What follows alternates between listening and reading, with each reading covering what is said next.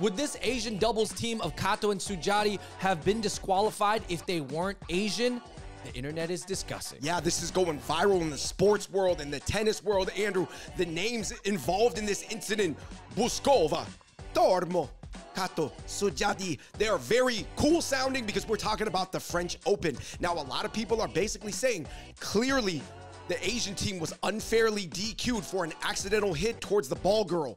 However, a lot of people are also saying that this unfair DQ never would have happened if it wasn't Europeans versus Asians, basically accusing the French Open of some underground racism. Yeah, and a lot of people who watched tennis for many, many years said that this was the worst tennis disqualification call they have ever seen in the history of their lifetime watching tennis. So guys, we're going to talk about it, go into the comments section, and we just really want to ask this question. Do you think it would have happened if that doubles team was not Asian and they were in France and everybody else was, you know, not Asian? Yeah, by the way, guys, we're not saying this is the most serious issue. It is a silly issue, but oftentimes, Andrew, people don't like to talk about actual serious issues. They want to talk about, you know, see the dynamics within something more trivial or more silly, even though, of course, if you really love tennis, you take this serious. Yeah, so please hit that like button. Check out other episodes of the Hot Pop Boys. All right, so we're just going to play the video down here. As you can see, there was no real intent by Kato for hitting the ball girl. The ball girl is crying. I don't know. If you're a volunteer ball girl, maybe you should be able to take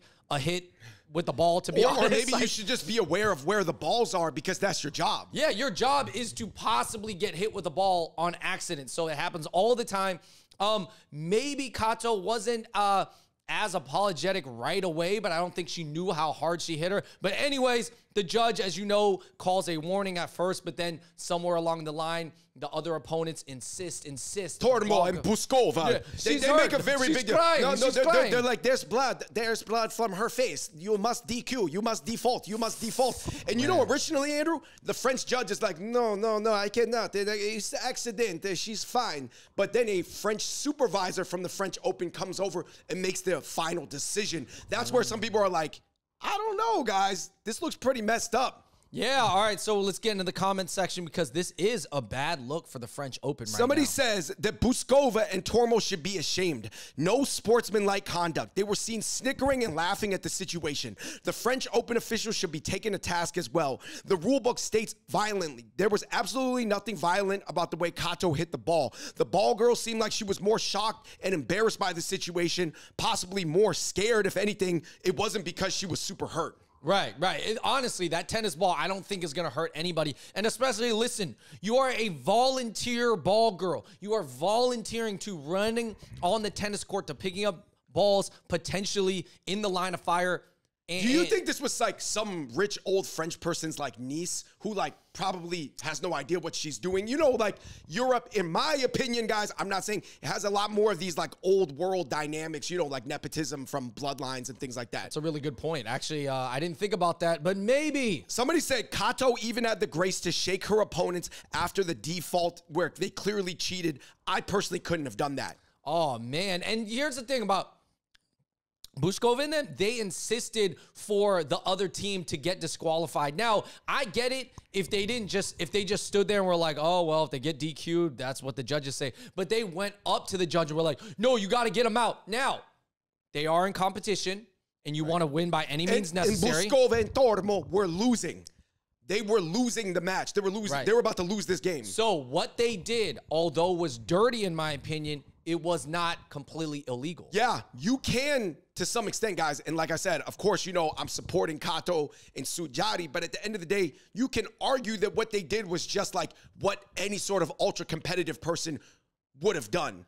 But it was also unsportsmanlike, and a lot of people feel like they cross a certain threshold of competitiveness into dirty, poor taste. You let me know in the comments down below. Was it just dirty? Was it advantageous? Or was it just part of the sport? Andrew, USA tennis fans that are mostly white actually use this as an opportunity to say that, one, French tennis is completely washed, and number two, not all of them, but some of them even said a little racist. Yeah. So this is basically U.S. white tennis fans accusing the white French tennis people of being washed, even though I believe they had the sport first. Let me tell you this. This is a bad look for the French Open. I'm not going to lie. Like, whether they were Asian or not, just even if you change the colors or flip the colors of people in this situation, it just looks bad because it's a horrible DQ on any level. Yeah, like, if it would have happened in Japan, and I'm not saying there hasn't been some Olympic things in Asia too, like every home crowd, like, I guess caters to their own tribe of people, but it would have been wronged as well. Right, but, you know, Buskova and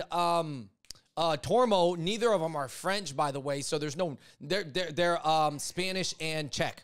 Right. Somebody said ball kids cannot possibly be this sensitive about balls or else do not be there. And this kind of went back to like, yo, the French are such wimps. Clearly the French are putting people who are unqualified in certain positions out of nepotism. This would never happen in America. We have ball boys in America and even our ball girls are super tough. So this kind of turned back to the American-French difference, cultural difference or beef. Yeah. Somebody said in the 70s, 80s, and 90s, Kato doesn't even get a first warning, let alone a full DQ. This just goes to show you society is getting soft, the game is getting soft, and it's transferring over to tennis.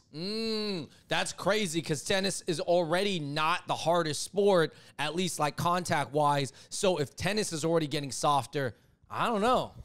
Like you said, Andrew, there was still some comments supporting Tormo and Buskova saying the opponents took advantage of an opportunity. Even though it is dirty, it is completely within the rule book. Their job is to win more money and advance their careers and score more French Open points. Ultimately, I don't like it, but I'm supporting the DQ.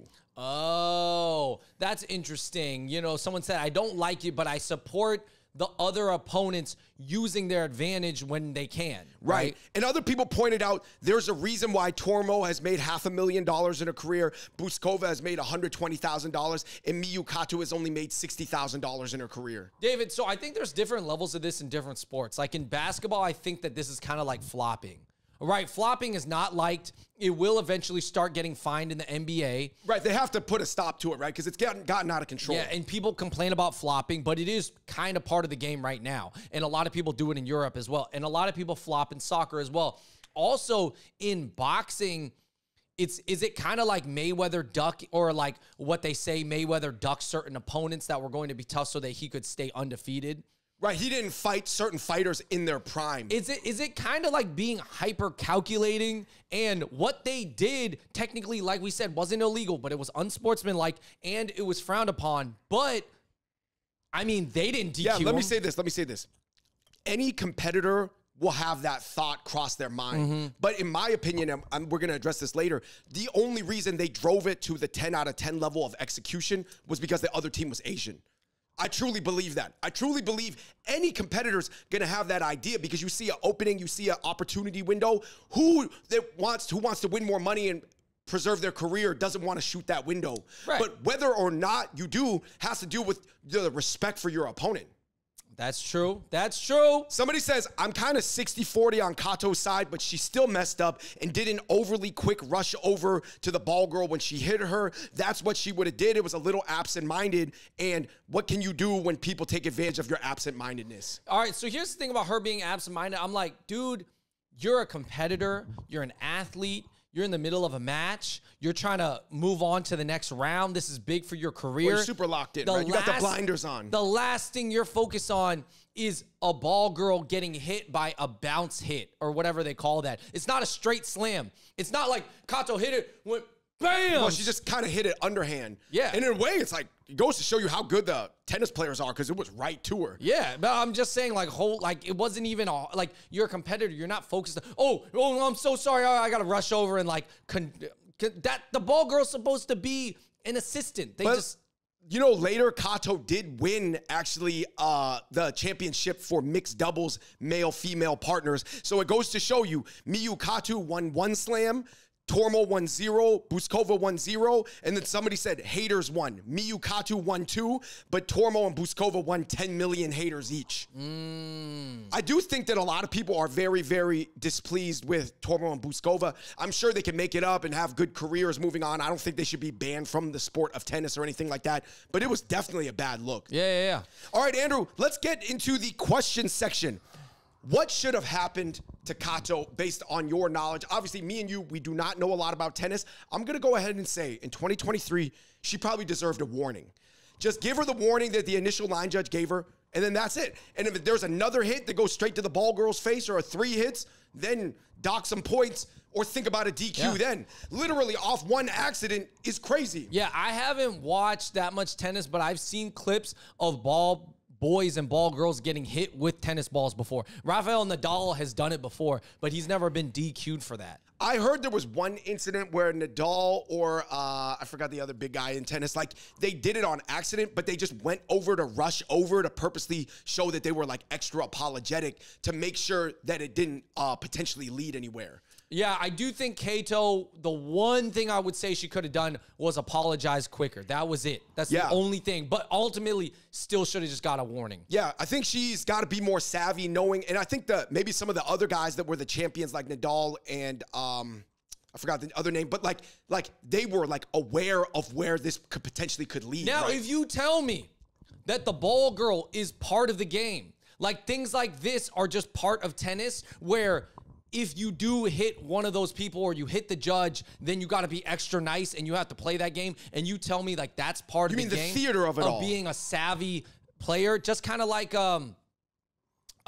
you know how a referee is on the football field, or if you bump into a referee, they're part of the game. If a referee gets in the way of your shot. But yeah, it helps to be really apologetic. Like I remember LeBron was really apologetic to Scott Foster when he bumped into him in the playoffs this year. Yeah, exactly. Like being nice to refs and being mean to refs.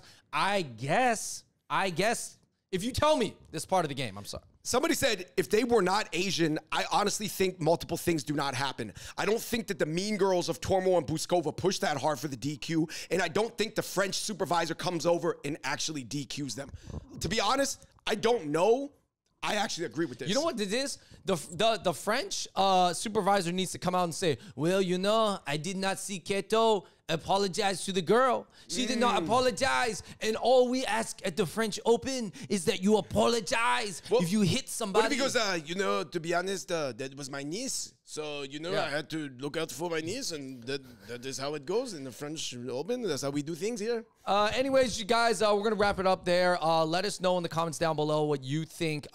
Watching the clip over, do you think Kato could have done anything differently, or do you think this was kind of racist, or do you think race maybe wasn't a factor and it's just an unfortunate DQ? Let us know in the comments down below because the rest of the internet is debating. It is true that right now tennis is mostly primarily in terms of a statistical level, it's mostly Europeans and Asians. So I'm just saying the match was in Europe. It's got to count for something. I don't want to say how much. I think it mattered. All right, everybody. Thank you so much for watching. We are the Hot Pot Boys. Until next time, we out. Peace.